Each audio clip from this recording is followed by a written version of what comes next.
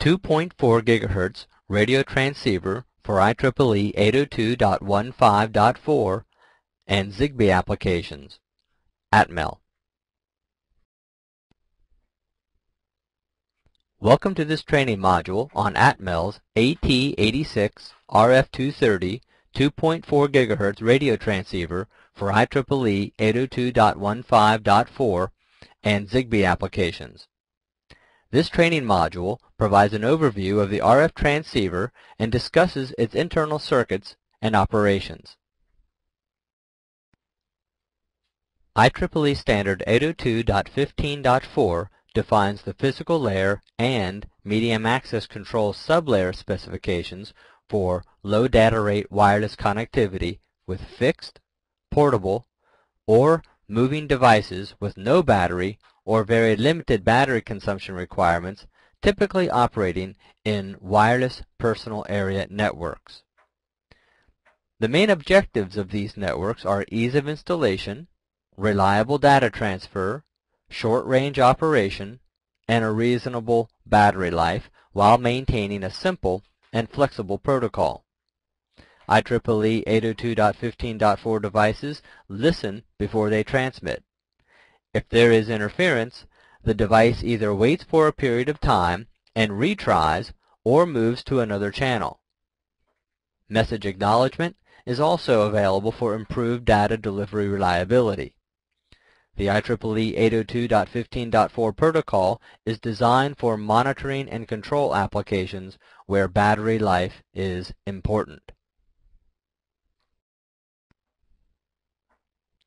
The protocol is the work of and property of the ZigBee Alliance, a consortium of more than 70 companies who have joined together to create and promote the new standard. ZigBee is designed to serve a diverse market of applications that require low-cost, low-power wireless connectivity. The standard focuses on low data rate, low duty cycle connectivity, a market segment not serviced well by existing standards. ZigBee is a hardware and software standard built on the recently ratified IEEE 802.15.4 standard. It defines the hardware and software, which is described in networking terms as the physical and medium access control layers. The ZigBee Alliance has added network and application layer specifications to complete what is called the ZigBee stack. The AT86RF230 is a low-power 2.4 GHz radio transceiver especially designed for ZigBee or IEEE 802.15.4 applications. The AT86RF230 is a true SPI to antenna solution. All RF critical components except the antenna, crystal, and decoupling capacitors are integrated on chip. Therefore, the AT86RF230 is particularly suitable for applications like wireless sensor networks, industrial control, home and building automation, consumer electronics, and PC peripherals. The AT86RF230 can be operated by using an external microcontroller, like Atmel's AVR microcontrollers. It provides a complete radio transceiver interface between the antenna and the microcontroller. The AT86RF230 transceiver comprises an analog radio transceiver and digital demodulator.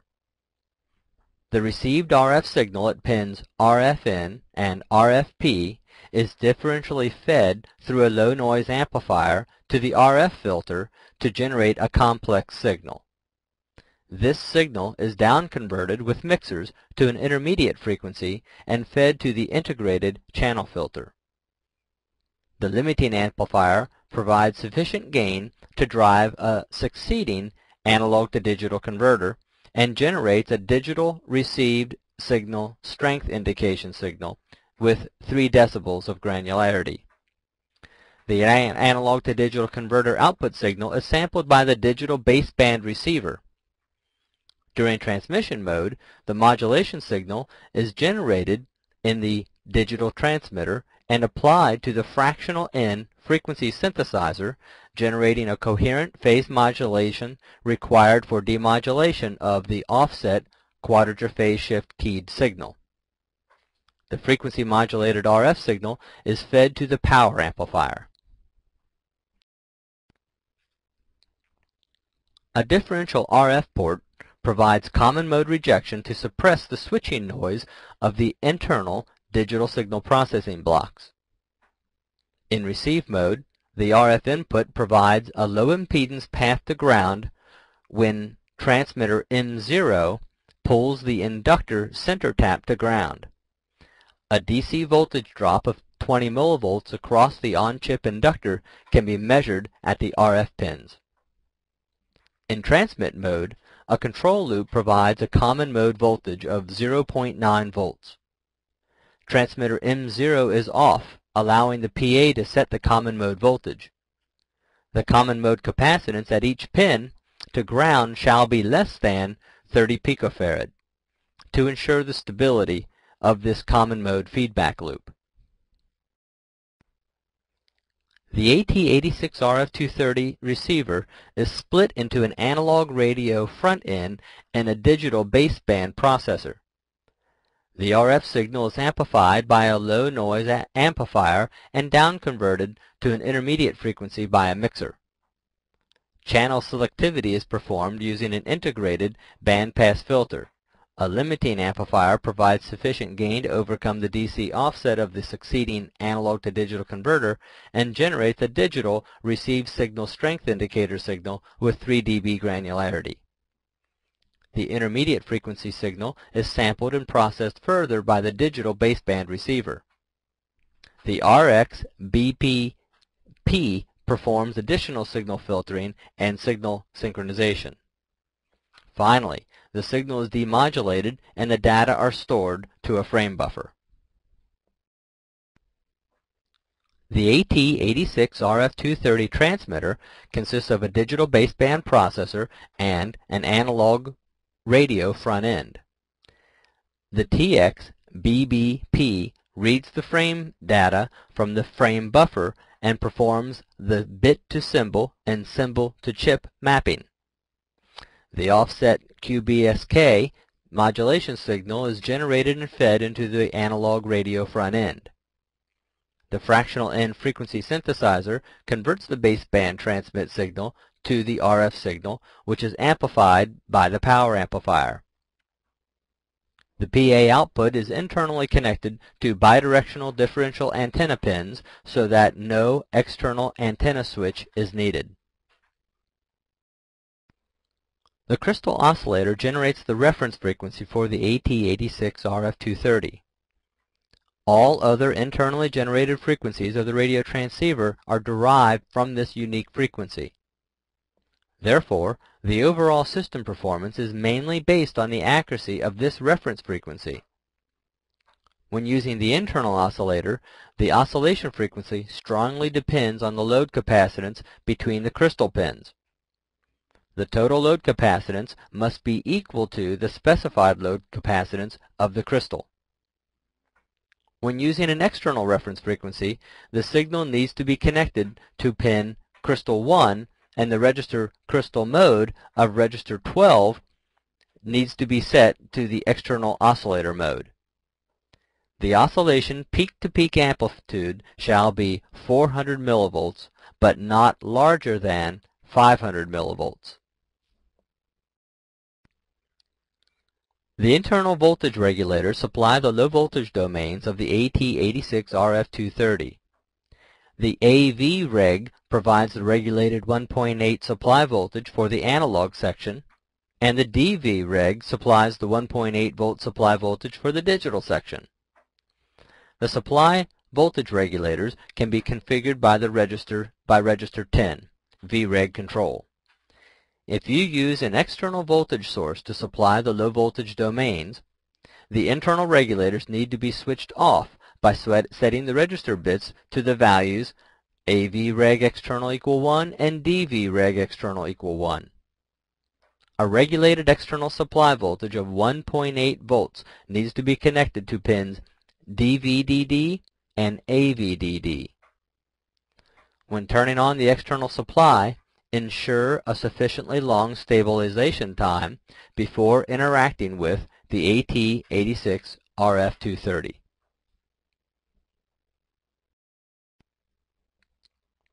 The battery monitor detects and indicates a low supply voltage. This is done by comparing the voltage on the external supply pin with a programmable internal threshold voltage. The signal bit Batman OK of register 11 indicates the current value of the battery voltage. If Batman OK equals 0, the battery voltage is lower than the threshold voltage. If Batman OK equal 1, the battery voltage is higher than the threshold voltage. After setting a new threshold, the value Batman OK should be read out to verify the current supply voltage value. A supply voltage drop below the program threshold value is indicated by the BAT-low interrupt. Since the AT86RF230 is a true SPI to antenna solution, it can be operated by an external microcontroller. The figure describes the transceiver to microcontroller interface. The interface comprises a slave SPI and additional control signals. Microcontrollers with a master SPI interface directly to the AT86RF230. The SPI is used for frame buffer and register access. The additional control signals are connected to the GPIO interrupt request interface of the microcontroller.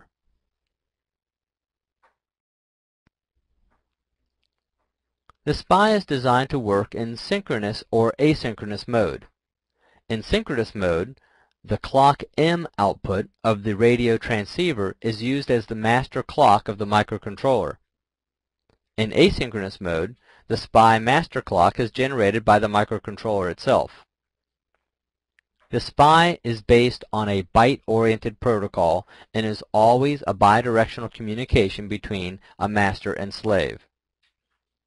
The SPI master starts the transfer by asserting select line low. Then, the master generates 8 SPI clock cycles to transfer a byte to the radio transceiver via master out, slave in. At the same time, the slave transfers 1 byte to the master. When the master wants to receive 1 byte of data from the slave, it must also transmit 1 byte to the slave. All bytes are transferred most significant bit first. A SPI transaction is finished by releasing the select line by setting it high. The AT86RF230 differentiates between 6 interrupt events. Each interrupt is enabled or disabled by writing the corresponding bit to the interrupt mask register, register E in hex. Internally, each interrupt is stored as a separate bit of the interrupt status register. All interrupt lines are combined via a logical OR to one external interrupt line. If the interrupt issues, the microcontroller shall read the interrupt status register, which is register F hex, to determine the reason for the interrupt. Interrupts are not cleared automatically when the event that caused them is not valid any longer. The radio transceiver state is controlled by 2 signal pins and the register 2. A successful state change shall be confirmed by reading the radio transceiver status from register 1. If TRX status equals 1F hex, the AT86RF230 is on a state transition. The reset pin causes a reset of all registers and forces the radio transceiver into TRX off state. If the device is in the P on state, it remains in the P on state. For all states, the state change commands force TRX off or TRX off leads to a transition of the TRX off state. If the radio transceiver is in the busy receive or busy transmit state, The command force TRX off interrupts the active receiving or transmitting process and forces an immediate transition. The completion of each requested state change shall always be confirmed by reading the register 1, which is transmitter status. Here describes basic procedures to read and transmit frames using the AT86RF230. While in state RX on, the radio transceiver searches for incoming frames on the selected channel. A detection of a valid IEEE802.15.4 frame is indicated by interrupt request 2, which is RX start interrupt. The frame reception is completed when using interrupt 3, transmit end interrupt. A frame transmission comprises two actions: a frame download to the frame buffer and the transmission of the frame buffer content. Both actions can be run in parallel if required by critical protocol timing. After a frame download by a frame buffer write access, the frame transmission is initiated by asserting the SLP TR or writing the TRX command TX start to register 2, while the radio transceiver is in the on PLL on state. The completion of the transmission is indicated by interrupt 3.